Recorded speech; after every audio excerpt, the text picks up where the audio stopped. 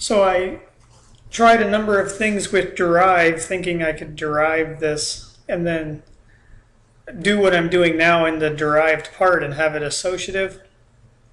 But for some reason, as soon as you turn the derived part into a surface, it no longer has any properties, physical properties. So I don't know what's going on with it.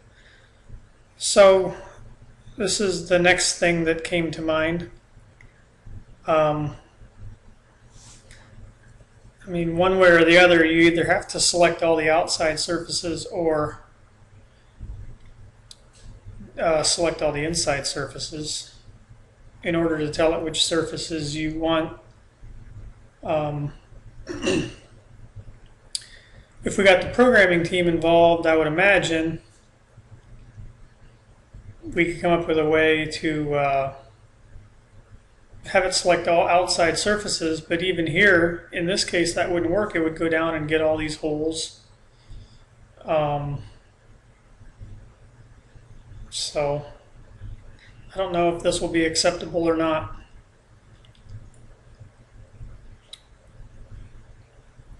I keep picking that bottom face.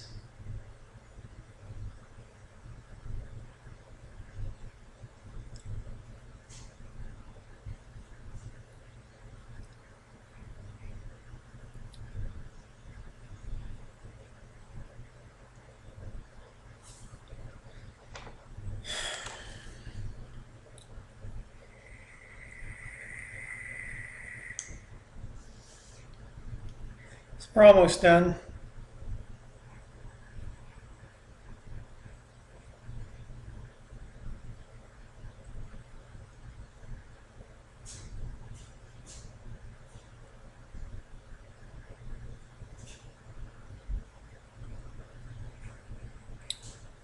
Since it's so much work, I've been trying to come up with a way to make it associative, and I think this way will work. It looks like I missed a couple in here.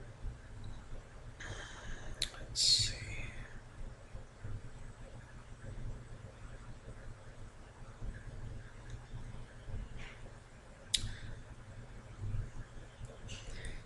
So we'll name this something's so the rule can find it, not just shell or delete face.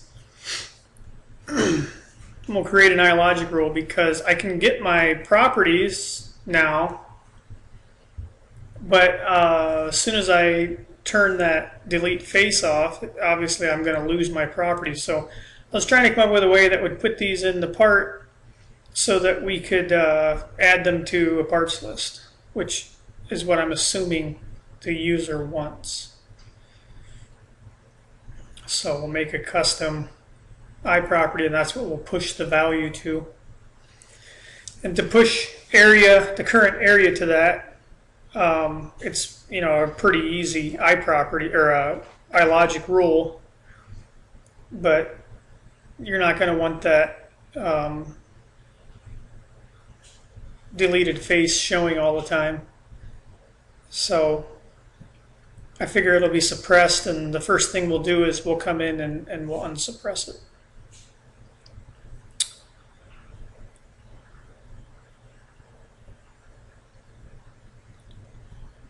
And really here we should make a if-then statement and say if, I guess first we could do a catch that says if that feature is not there, just to skip. But this rule shouldn't be in a part that doesn't have that feature. Or maybe display an error if that feature is missing. But I think even better would be a if-then statement at the top that would say if that feature is true, then just move on. Otherwise, make it true. So I'm going to copy the iProperty. I couldn't remember what I called it.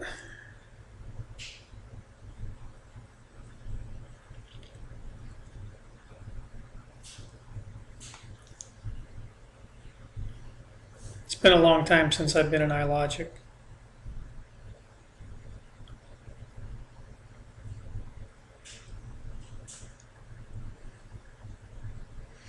So we'll pull in the area with that delete face active. We now have the area.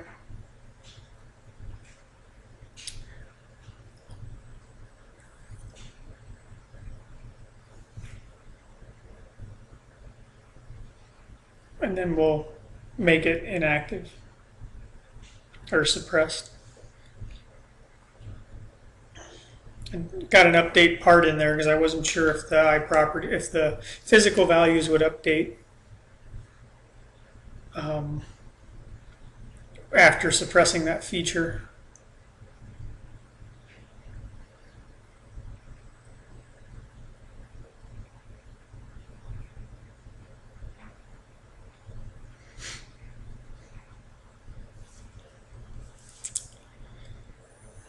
And that should be it.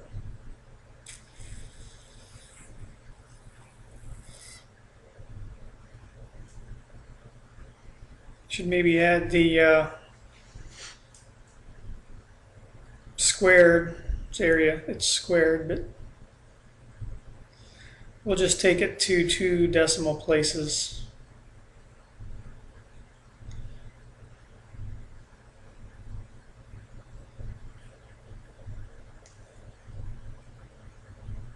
I can't remember how to do any of this stuff without looking.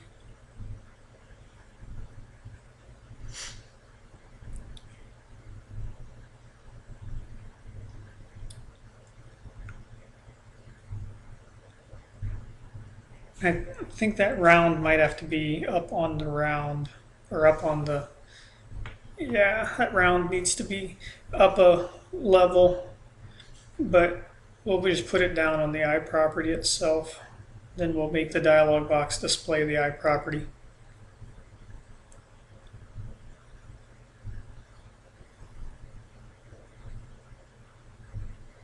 That should work.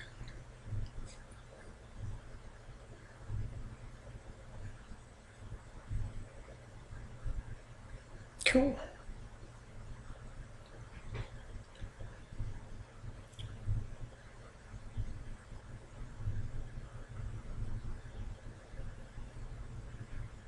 And that should be it. I don't know. I don't know if it's the best route or not, but it's an option. Let me know what you think.